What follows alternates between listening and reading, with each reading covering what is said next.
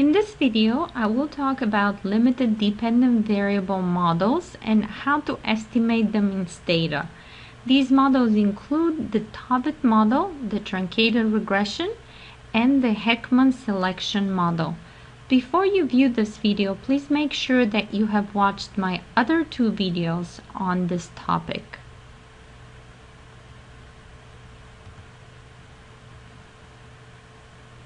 So I have opened up the Stata program here and I have already executed it. And here we have data on ambulatory expenditures, and this will be a dependent variable that we want to explain. And independent variables would be age, female, and total number of chronic conditions. So I will open up the data so you can take a look. And here's age. This is one of our independent variables. We have female and we have total number of chronic conditions. And our dependent variable, which is the one of interest here, is this one, ambulatory expenditures.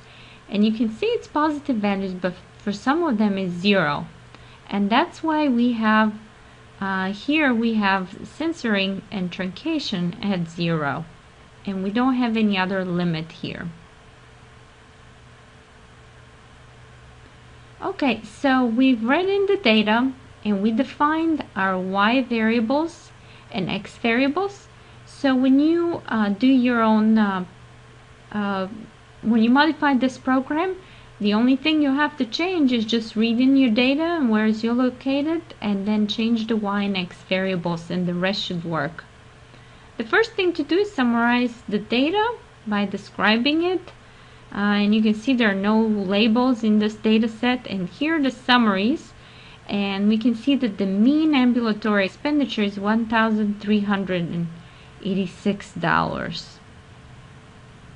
So you can also summarize the y variable, which is of interest, in detail, and you can also summarize the y variable if the y variable is positive in detail. So here is the one. So here we have the censored sample because we have the zeros in the data, and here we don't have the zeros in the data. We only summarize those with positive values, and you can see like the smallest observation starts from 1, 2, 3, and 4, whereas here our smallest are zeros. And so the number of observations here is 3,328, whereas here it drops to 2,802. And look at the mean, where here is lower than here. Why? Because we have zeros in here and we eliminated the zeros, therefore we would have a higher mean for the truncated sample than the censored sample. Okay, the next thing we're doing is we're generating a dummy 0,1 variable for when the dependent variable is positive, and we would use it later on in the model. The next thing to do is estimate a simple regression model of y variables and then x variables. And these are the results here. We would concentrate on the Tobit model, where it has very simple commands. Tobit, you put the y variable in here, then you list all of your independent variables in here, and then you have to put comma lower limit of 0 because we have zeros in the data. Now, sometimes if your data is limited from above, you could put, look at this line here that I have commented out, but you can put here the upper limit of 10,000, or you can just put the upper limit if you don't have zeros in the data. So make sure that for the Tobit model you have specified the lower or the upper limit, and you put them as to what makes sense in your data.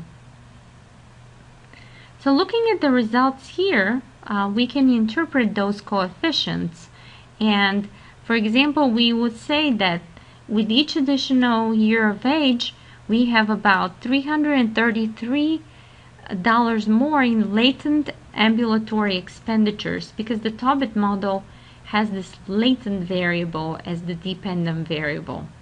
And you can also note that the sigma parameter here is estimated, which is needed for the Tobit model. And again, here you see 526 are left censored observations at 0. And then you have the uncensored observations being the majority of the sample. The next thing to do is estimate a Tobit model, marginal effects for the censored sample, and that's accomplished by margins, comma, dy dx, at means, and then we would predict y star. So this would be for the censored sample, and we would have the results listed right here. So how would you interpret this coefficient here now? We have that if individuals are older by 1 year, they would have $220 more in actual ambulatory expenditures. So this now are for the censored sample because we are also including the zeros in there. For the truncated sample, we have same command as before, except that predicting y star, we would just be predicting the expected value for the truncated sample. And that would be the expected value of the y variable given that y is positive. And the way to interpret this number is that if individuals are older by 1 year, they would have 154 in additional ambulatory expenditures for those that have positive ambulatory expenditures, because in the truncated sample there are no longer zeros in the data, so you need to say for those that have positive expenditures. So notice here one interesting thing is that the marginal effect is the largest for the latent variable, the first one that we had before, then smaller for the censored sample, and then the smallest for the truncated sample here. So this was the one-step Tobit model where the discrete decision of zero or positive expenditures and the quantity of the positive expenditures are lumped up together. So if we want to split this Tobit model in two-step model, we are going to use the Craig's model, and we would have as a first step the probit of y and x. Notice that the probit here automatically assumes that that's a 0, 1 variable. And here we would interpret this that people that have higher age, they're female, and with more chronic conditions, they are more likely to be in the positive amounts of the ambulatory expenditures. And for the second step is to estimate a truncated regression where you have the y variable and the x variable with lower limit of 0. So for the truncated regression, if you're noticing here at the results, we have the number of observations 2,802, so it's only using the truncated sample, not the full sample. And here it assumes that the lower bound is 0, the upper bound is infinity, and again for the truncated one you could put the upper limit here if you want to.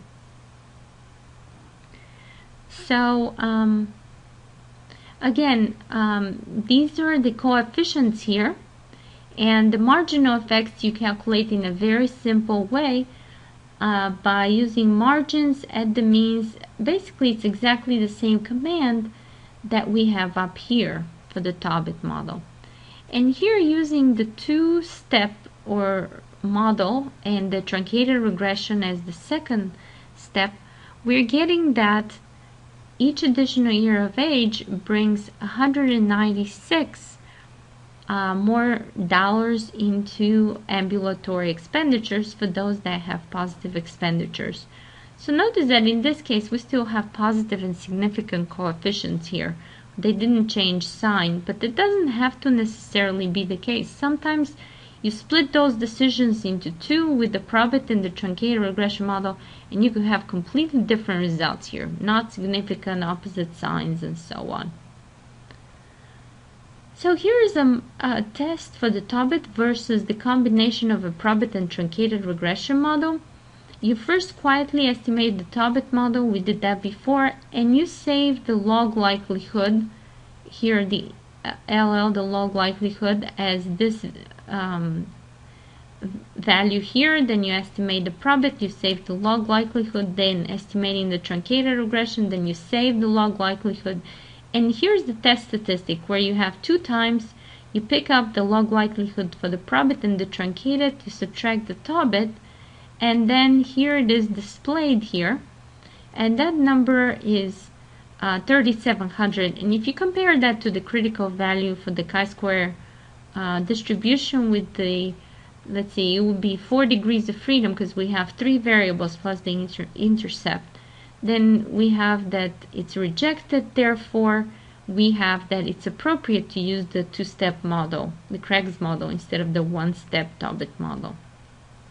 The final thing that I have on here is how to do a Heckman 2-step selection regression.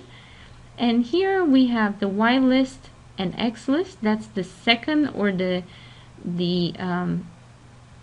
regression equation, the outcome equation.